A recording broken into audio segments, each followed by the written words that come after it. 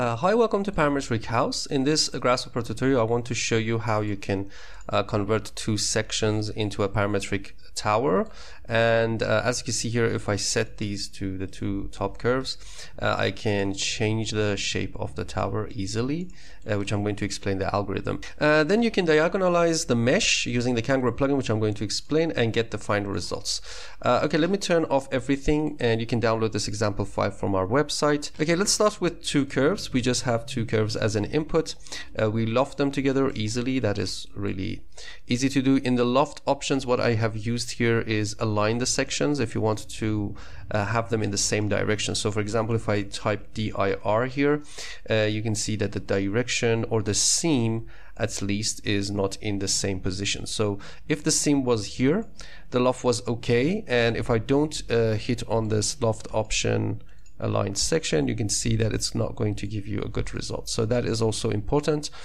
After aligning the sections, okay, because we loft these two curves together, maybe it's a polyline here. As you can see here, it's a polyline, but it's a NURBS curve up there. Obviously, most of the times we're going to get a polysurface. So if I bake that in Rhino, you can see that this is a polysurface. If I explode it, we will have multiple parts. So this is going to actually give you a polysurface. To go forward with Kangaroo, what I have done here is I have exploded it into the faces, deconstruct brep. As you can see here, this is going to give you separate faces. Then I have used the mesh surface, which you can find in the mesh utility mesh surface here, to convert it into a mesh. The good thing about this is that we can give the same number of divisions for all of those polysurfaces. So now you can see that, for example, for the U count, if I change that, in the height, it's going to all be the same. So that is the most important part. For this one, you can give different numbers for the polysurfaces. For example, what we can do here is to go to the surface analyzers and get this dimensions. And for the V, because the polysurfaces are going to be different, what we can do here is to, based on these numbers, give the division. So I can say sort them. So it's going to be from the smallest to biggest. Then I can pick up the first one with the list item, which is going to be the smallest. And let's assume that the smallest number, or the smallest, actually, what was it? It's a U. It was the V. So assume that this is the smallest we have in the polysurfaces, and the length is 80. Okay.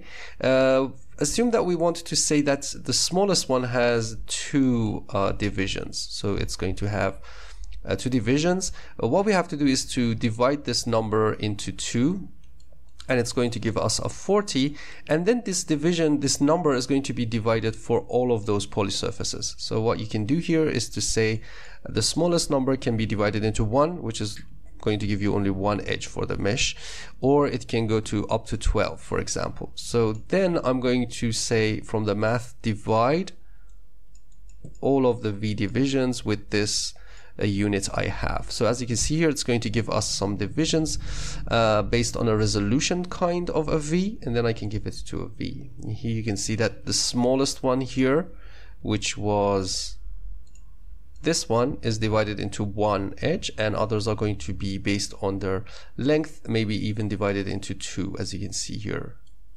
And then we can increase this resolution. It's going to give us somehow a cleaner division if you want to play around with this. So I'm going to also save this for those who want to work around with the V.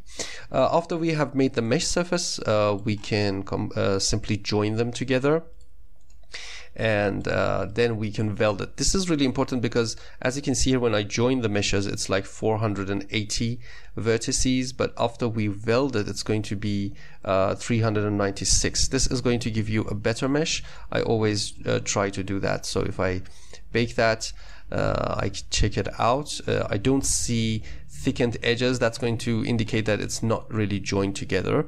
But when you see a really clean mesh, that means it's a singular mesh. Okay, so that is also important. Okay, after having the mesh, I'm going to use the Kangaroo plugin. For the Kangaroo plugin, you can see that I have a zombie solver. This zombie solver is going to show you the final results without going into like an animation output. So the first goal I always use for a mesh is I give it to a show component and give it to the goal, and I always flatten it so I have all of the outputs at once.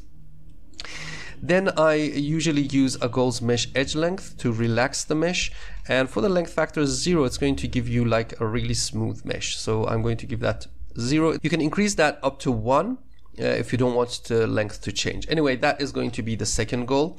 The third goal is to go to the mesh and use this naked vertices. As you can see here, it's going to give you a series of points. For the naked points, which I need here, is going to be the top and part points of the mesh.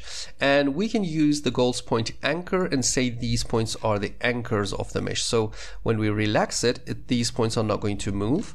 And that's it. We're going to give that to the zombie solver. After giving it to the zombie solver, you can see that we have this clean mesh. Because we have given also, after giving the mesh, I have given also the edge length. The output is going to be first from the mesh, because this is for the show, and the other are going to be from the edge length. So we're going to get rid of those and pick up this one with a list item. List item index 0 is going to be the mesh. After having that, we're going to diagonalize the mesh. As you can see here, if I turn this on and turn this off. So this diagonalize component is a really great tool to make the mesh faces into a diagonal, and it's really easy. So it's based on the division you have given here in the UV. Okay, after having that, I just made a custom preview so you can see this mesh. And let me also turn on the mesh edges so you can see it.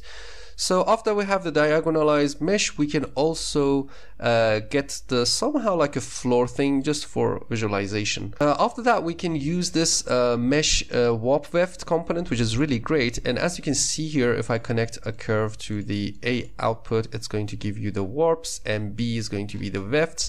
And it's really useful in many projects when you want to dispatch them into two groups. So now I just use those curves, join them together, and give them into a surface output here like this. Remember that when you increase the length factor to something more than 0, sometimes it's not going to give you an output, especially for complicated forms, but for 0 it's going to give you flat surfaces, because it has to be a flat surface to convert that into a surface. If I bake that, and as you can see here, it's going to bake those surfaces easily in Rhino. So that is all the algorithm. You can download it from our website and just check it out. Try to give different curves to the bottom and the top of the tower, and you can get really interesting results. I hope this tutorial was useful. Remember to like this video, share it with your friends, and subscribe to our channel so you get notified about our new videos. Thanks for watching. See you next time. Bye.